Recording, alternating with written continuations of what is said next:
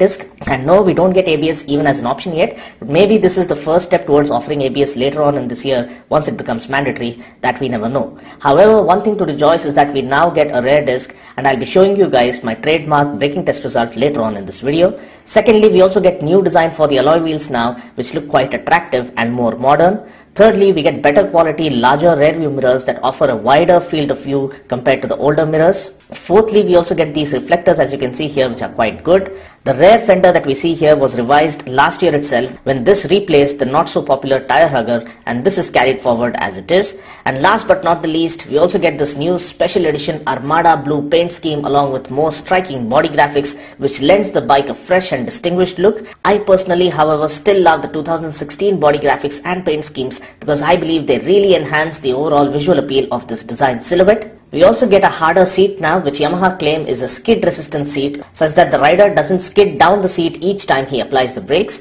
Now mind you, harder seats are not all that bad for your butt, because overly soft seats also tend to give you a butt ache after long rides.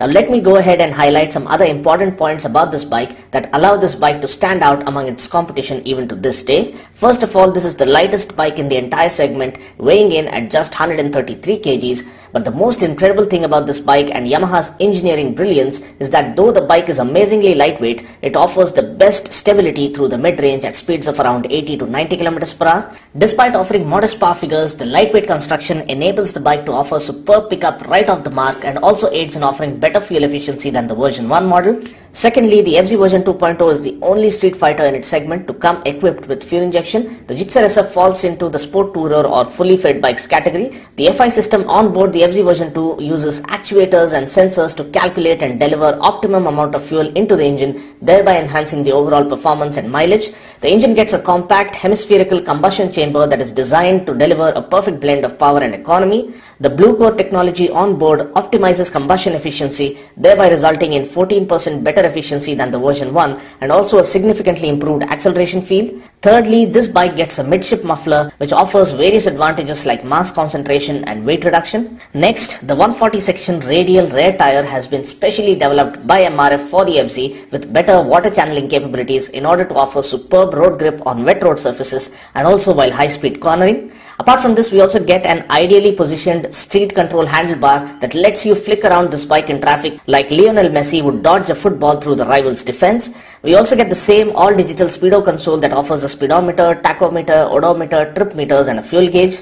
We also get the eco mode light indicator which comes on when you are riding in the right speed in the right gear. So long as you are riding with the eco mode light on, you are extracting maximum fuel efficiency from your bike. The engine specs remain the same, with the 149cc engine putting out 13.2 PS of max power and 12.81mm front telescopic forks and a lightweight monocross rear shock absorber that aids in the mass centralization concept. The suspension offers good comfort at lower speeds and supports the chassis well at higher speeds, thereby offering superb stability. Talking about the wheels and tires, we get 17-inch wheels and tubeless tires with 100/80 tire up front and a 140/60 tire at the back. The tires offer superb road grip on wet as well as dry road surfaces. Ground clearance is 160mm, more than sufficient in city conditions. Seat height is 790mm, just about ideal for riders of all sizes to feel comfortable with this bike. Tank capacity is 12 liters, which I believe is okay considering the fact that this is basically a city-focused street fighter.